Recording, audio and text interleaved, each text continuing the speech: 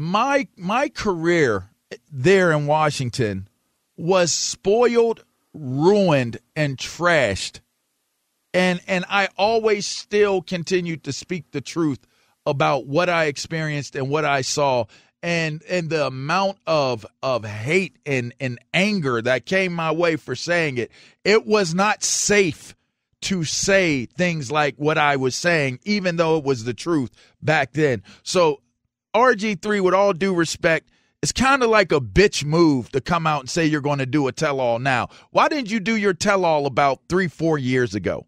Why not do the tell-all like before now? Because he was still trying to play. Yeah, because you were scared of the backlash that you would receive saying what you believed your truth was in a time where it was not, you didn't have all of the stuff that has come out with the cheerleaders and the emails and all this stuff that makes it safe for you to be a front runner of justice. I hate when dudes do bitch moves to be heroes and heroic about the things that they're doing, and you do it in the comfort of knowing that people already know what's going on. Stand up and be a man. Do that S before now. Do it before now. Someone like me said this for years. Go back into the annals and the history of saying this is a dysfunctional place. This is an evil dude. This dude does what he wants to do and how he wants to do it. I was basically like, I don't even want to use the word that I'm thinking. I was ran out of that city just for trying to stand up for myself. I didn't ask to be attacked over what took place. I don't have to rehash what happened when I was there.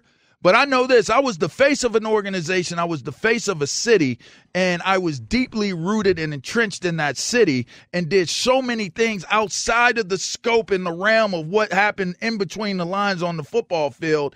And then for some strange reason, now I'm being attacked and being called this, that, and the other. He's washed, he's overrated, he's this, he's that, he's dumb, he's dumb as a brick, he's this, he's that, and the other. And I still stood on my truth all them years. And then you get a dude like this that waits. You're going to wait.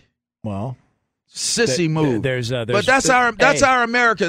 That's our reality today. Is our America is full of a bunch of sissified dudes that think that they can just run with stuff and be heroes based off of being a sissy. Here's how we handle it. You'll never be a hero to me. Here's how we handle it, because you got the law offices of Knox and Quinn at your services here. So this is what we're going to do, LaVar.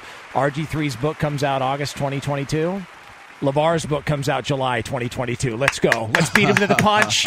Brady and I will get on a social media storm. I'm not in competition with sissies. I'm telling you. Well, I mean, you work with one every morning. I don't know if you know that or not. I'm not in competition with you. I work with you.